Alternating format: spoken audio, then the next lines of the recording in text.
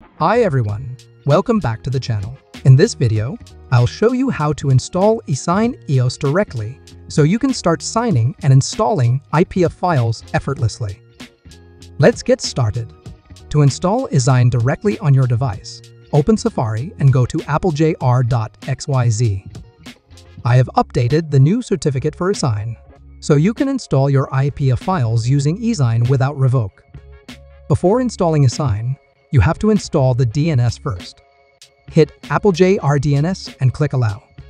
Then install it by going to Settings. Hit Profile Downloaded and click Install. Then open applejr app on your home screen and tap on Install Esign on the top page. Then you will redirect to direct install link of Esign. And the last, click Install again. Esign will be installed automatically on your device.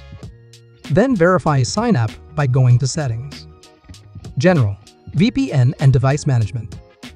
Then click Trust or Allow and restart. Once Esign is trusted, you can now open the app. On the next step, you have to import the certificate into Esign app. To get the certificate, go back to applejr app. Hit Cert tab, then download certificate for Esign and Sign. Then save the certificate file into Files.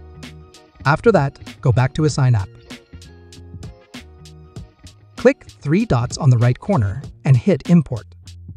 Import the certificate zip file to Esign. After imported, unzip the certificate. Open the folder Esign Cert. Then import the certificate management like this video.